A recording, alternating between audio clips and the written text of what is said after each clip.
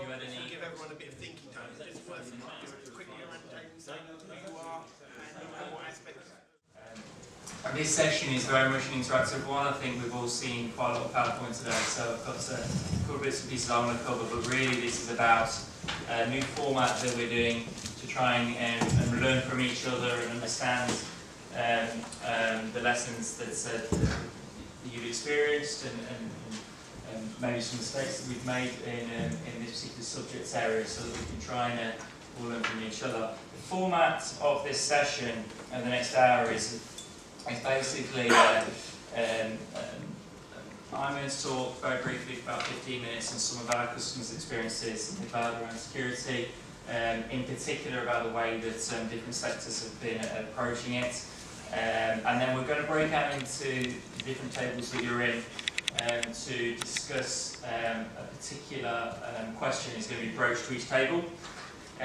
On each table we actually have a SunGard representative. We've got Paul on table 1. Hello Paul, in this way, so Paul's from SunGard. Graham is from SunGard on table 2. I will join table, what table number is that? 3?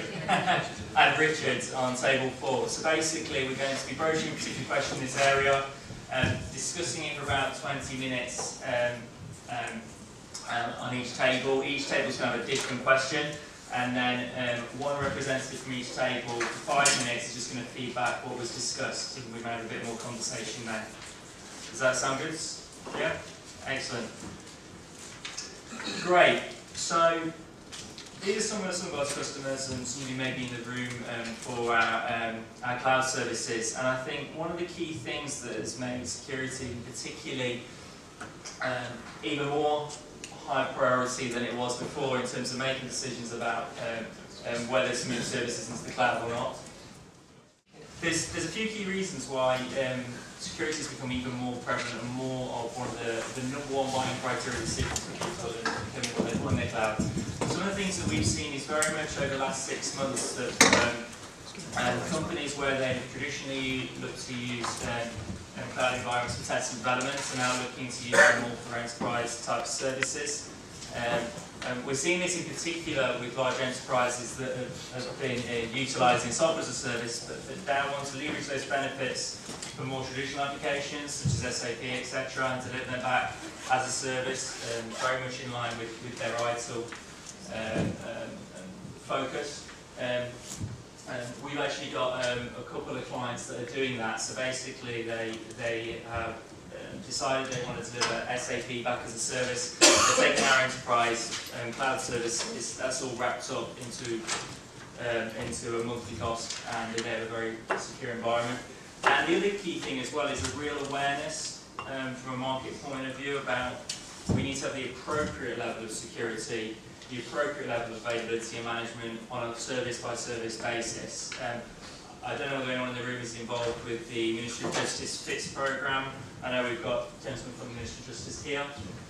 But one of the key things the CTO said was security needs to be appropriate because you don't want to stifle innovation by locking things down with a loose light.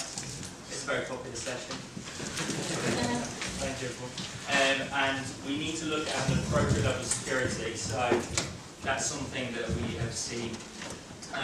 Another thing as well that's been really interesting from my point of view with some of the opportunities that I'm working with is if you look just at these different sectors, and this is a particularly public sector company, particularly a finance company, particularly a software company, when asked what their absolute priorities were with the solution, they were very much geared around security, but also quite interesting in some of the differences.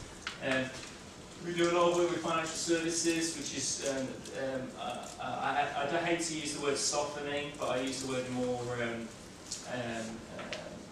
a real kind of like focus on splitting out absolute critical data that may need to stay locally from other web services so they can leverage the cloud.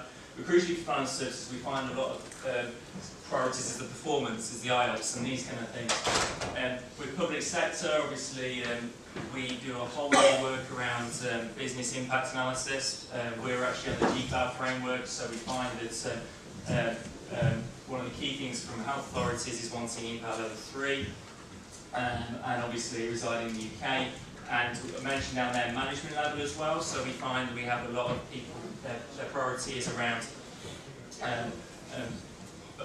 whether they want to outsource the management of the OS or not, so that's quite a key thing. And from a software company, we have quite a lot of companies that are hosting their software applications with SunGard, and number one absolutely is availability. You know, got a reputation to uphold here.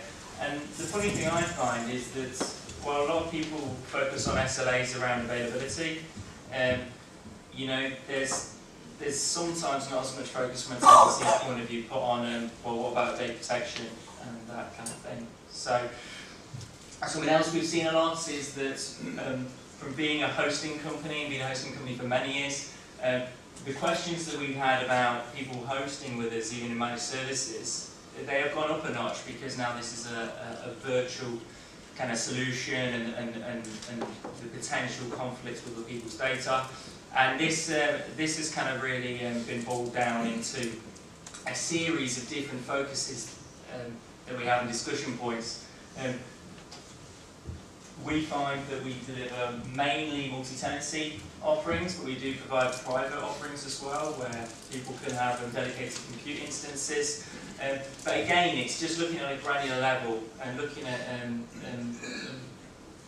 why does a particular service or application required to be separate from other people. We're actually doing a lot of work as well with in the public sector around community clouds. We've heard that today, where we're finding a lot of different businesses are actually happy to sit next to, in the public sector, businesses of a similar ilk and benefit from that.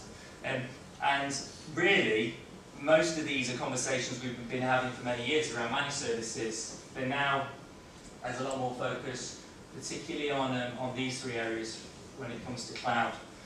And just to finish off my point, really, one of the very interesting common situations we have is naturally people approaching the conversation from a compliancy point of view. And then we have a whole host of people that focus it from a process or component point of view. But the crucial thing that we found is, in effect, to achieve the compliancy, you need to have the processes and the governance in place, and that's something that we found is very much a priority for our customers. So how are our customers approaching security in the cloud and looking at the threats there? Well, they're making sure they have the appropriate levels, as we've talked about from a security and manageability point of view, making sure they understand the compliancy that they require. And I think a key thing, and something I'd like to discuss more today, is understanding where the responsibility lies, because a service provider can provide you with an environment, can give you certain SLAs around certain things, but it's also working together to achieve certain levels of compliance, for example PCI, as a team, and understanding that. So what I wanted to do now was, these are the 4 questions that we are going to be asking today. Drum roll please. Depending on what table you're on, this is the question that I would like you to discuss in your tables. I wanted to leave as much time as possible for discussion, so we're going to give 20 minutes on each table to discuss a particular question, and then anyone on the table, if you wish to be SunGard representative, that's fine, but anyone on the table who wishes to be the orator can stand up and just give us the key facts that you found from the discussion. So, table 1, you guys, where do the main security threats come from? And where should you focus your attention? Table 2, is the cloud always less secure than traditional security? Is availability for small business critical? Are we joining table 3 talking about the threat, and table 4 about managing security in a world of self-service? So let's give it until 1:15, and yeah, let's go. I think that's my challenge, isn't it? Because once you give the access to data, it's all about controlling that individual. You manage to solve that challenge, or have you got